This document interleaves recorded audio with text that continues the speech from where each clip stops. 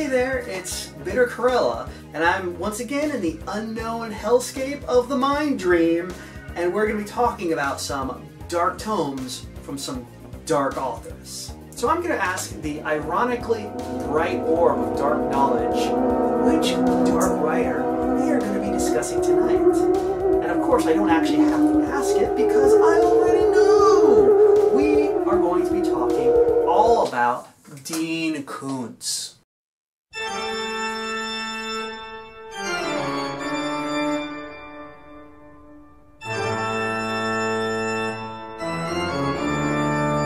Alright, Dean Koontz, he's not Stephen King, he's the #2 top horror writer, so that means, of course, that he tries harder.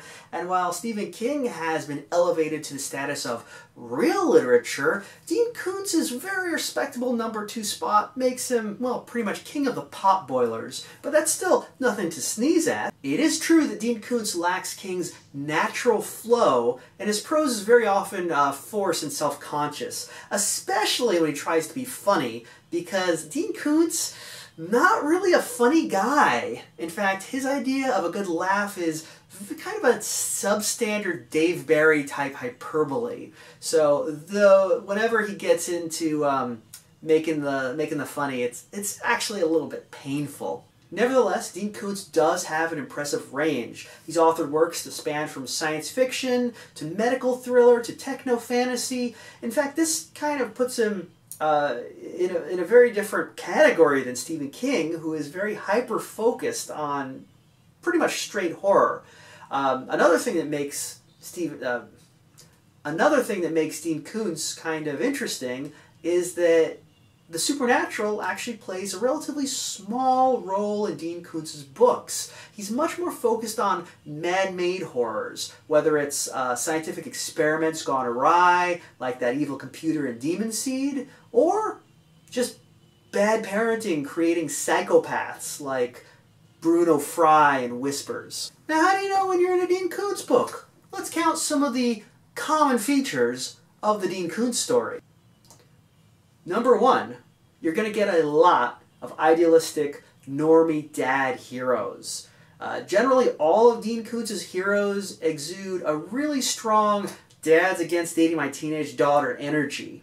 If a Dean Koontz hero has a characteristic beyond being generally smart, brave, cool, awesome, tall, and strong, it's that they're usually filled with a deep sense of Weltschmerz about this modern world. They just can't take this. They feel out of place in this world with all its promiscuous sex and wanton drug use. Generally, the Dean Koontz hero is a good man in a bad time. They're darkly brooding heroes who just need the love of a good woman to bring them back from the precipice and help them heal from that single personality-defining childhood trauma that has caused them to grow up to be so handsomely and darkly brooding. Dean Koontz generally has a kind of quaint faith in authority, so you'll see a lot of his heroes tend to be what we would call authority figures, like cops, veterans, soldiers, a lot of troops in Dean Koontz writing. #2, I've already mentioned this, fewer supernatural entities, more man-made monsters. So you're going to get fewer things that come from beyond, and more things that, even though they're quite fantastic, generally have a plausible scientific explanation, at least in the world of the book. So you're going to get things like machines that gain sentience, animals genetically engineered to be super smart, people who have psychic powers because, you know, their moms took, I don't know, their moms like were exposed to microwaves or something. #3, saintly women. Women in Dean Koontz books tend to be kind, gentle, demure, quiet, unassuming. They tend to be beautiful in a very sisterly, non-sexual way. And they're just the right person to be there in a hero's time of need to help lead him back to the path of righteousness. Almost as if they were angels sent by the Lord God himself to help the hero in completing his quest. #4. Well, if there are women in Dean Koontz books who are sent by God to help the hero, of course you're going to get the literal hand of God itself appearing. So generally God or the power of God kind of permeates Dean Koontz's books. It's always there in the background. You always feel like God is a force in the Dean Koontz universe. And we'll be talking a little more about that in just a second. Yeah? What's up? Are you recording? Yeah. Is it okay if I ask you something? What? If we ever actually get to go to another Star Trek con and I see LeVar Burton, remind me to tell him that I still listen to music from Reading Rainbow. Okay. Because I'm listening to Teamwork right now. Alright. Bye. Bye. You should let me do the bottom of your lip because you got it all flat. That's the way my lips are shaped. I know! That's why you go over it. I go over it. In the... Yeah. Well... What? Are you saying that it's inadequate? I didn't do a good job? I'm saying it would look better if you rounded out the bottom. It would make your lips look fuller. Oh. Because black lipstick's thinning because it's so dark. Alright. It makes your lips look thinner. Okay. Love you. I know what I'm talking about. I believe you.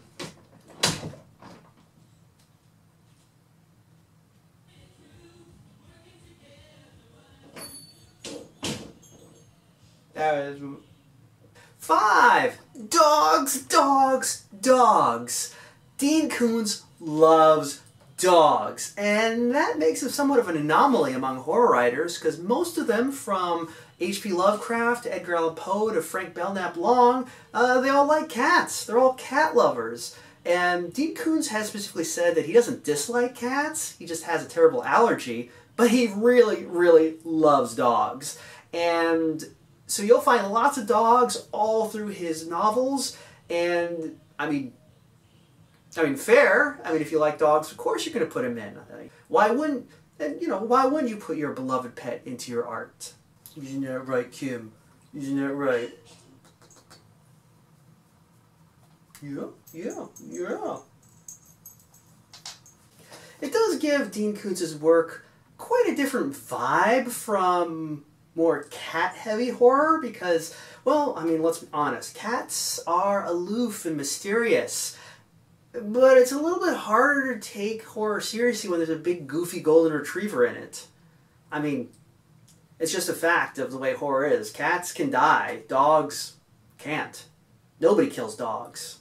Now, if you watched my Stephen King video, you already know that I attribute Stephen King's success to the fact that he's very mainstream and quite a bit less depressing than most horror writers. The fact that he sees the universe as a balance between good and evil, where it is possible for good to win. And Dean Koontz has a very similar vibe, which is why I think he's also very high on the list of horror writers. He, like Stephen King, is someone who can appeal to the normie, non-horror fan demographic. But there is one key difference. While Stephen King's Venetian worldview can best be described as spiritual but not religious, Dean Koontz has an overtly Christian vibe to his work. Yeah? You look annoyed. Well, what is it? What instrument did your grandmother play? Violin and viola. Violin and viola? Yeah. Not cello. My mom plays cello. Oh, okay, because I told my mom it was violin and viola, and she said she thought cello. So she's your mom. My mom plays cello. Okay, I'll tell her. Yeah. Evil in Dean Koontz books is not an independent force. It's merely something that good allows to exist, either to punish the wicked or to test the righteous. And even in a lot of Dean Koontz's less overtly supernatural books, where the villain is, say, genetically engineered baboons or superintelligent rats, well, you can still feel the finger of God on the scales of justice in these books, kind of tilting it back towards good.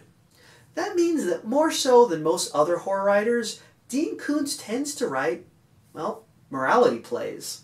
And that's not always a bad thing. Sometimes he can use that to quite chilling effect. When you take away the convenient excuse that evil is an innate force of the universe, and instead show that evil is all due to the choices of humans. For example, in Down in the Darkness, where a homeowner is tempted to use the mysterious House of Leaves-esque labyrinth that appears beneath their home to exact petty revenge on all their supposed enemies. Other times it doesn't work out so good, like in The Black Pumpkin, where an evil jack-o'-lantern eats a kid's parents for being assholes. I mean, it just kind of comes across like an Are You Afraid of the Dark episode. Even more so than the King universe, the Koontz universe is a just one.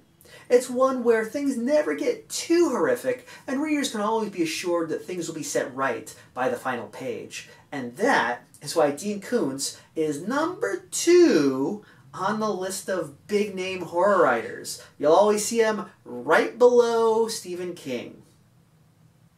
I'm sure he's gonna love to be reminded of that.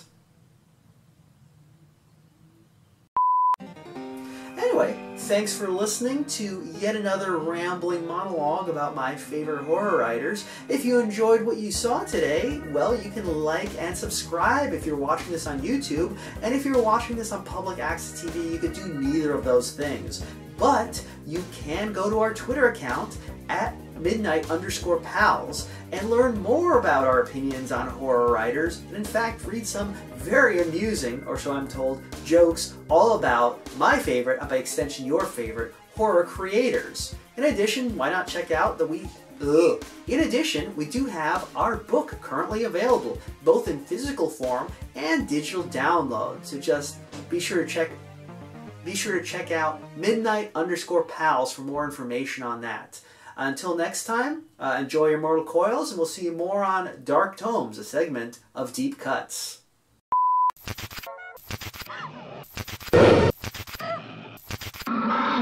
Ghostbusters.